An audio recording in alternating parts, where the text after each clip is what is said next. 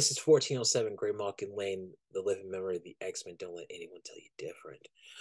Okay. X-Men Red, number 10 by Al Ewing with Stefano Casilli and Jacopo Hamagili. I'm trying to sound these out on the they're on the art.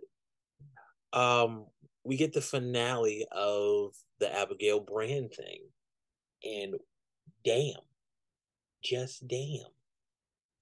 Also, we get this whole little fight with Storm and Vulcan. But so we get Cable, Manifold, Whiz Kid, Weaponless Zen, Cora. Am I forgetting anybody? Oh, Thunderbird.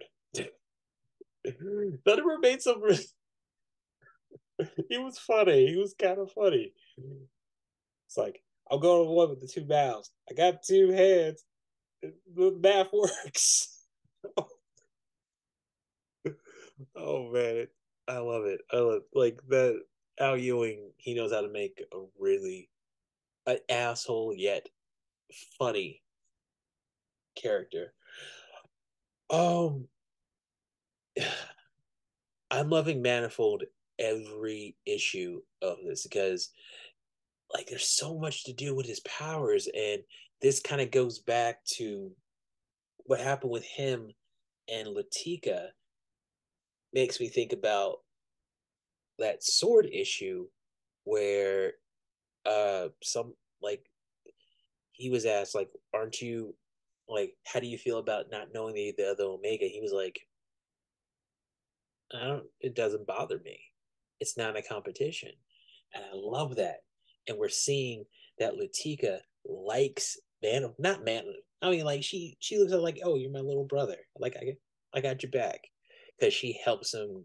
She helps the mutants get away.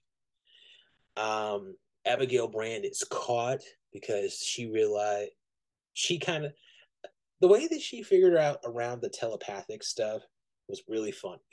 It's fun, and she instantly knew it was Metallo. I'm like, okay, she is not one to be trifled with.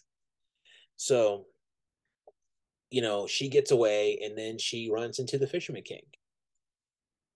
Okay, but here down on that, Storm and Vulcan.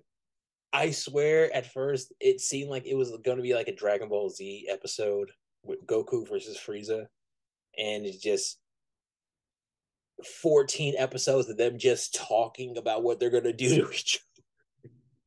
I'm gonna kick your ass. I'm gonna kick your ass.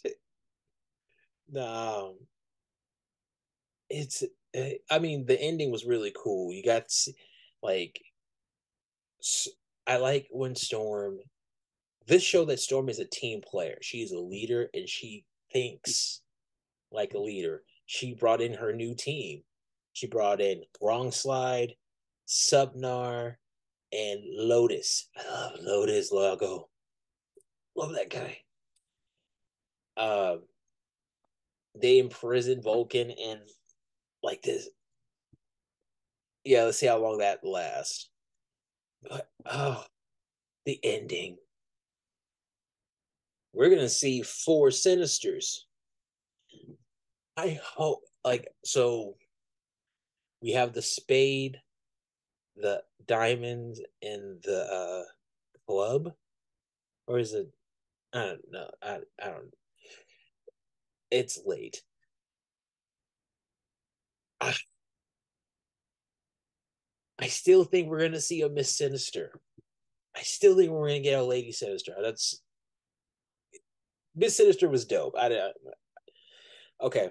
I'm giving this book a 4.5 out of 5 stars. It's great. I can't wait to see what's going to happen next because we got Sins of Sinister coming up and it's about to go down because we have no idea what's really going to happen. The entire world is sinister. How does that work? It feels like they're trying to do like a Age of Apocalypse type of thing, but Yeah, it's probably going to be kind of like like a homage to Age of Apocalypse, and Sinister is like the one person who could get it, who wants to make it. It's not a redemption arc. It just shows like he's seeing how like he's going to try to want the ending's going to be he's going to want to contain himself because he's seen how bad it is. Or we're going to get some new heroes out of this. Do we need new heroes? Just bring up the old ones. But this is 1407 Great Mountain Lane. I'm signing out.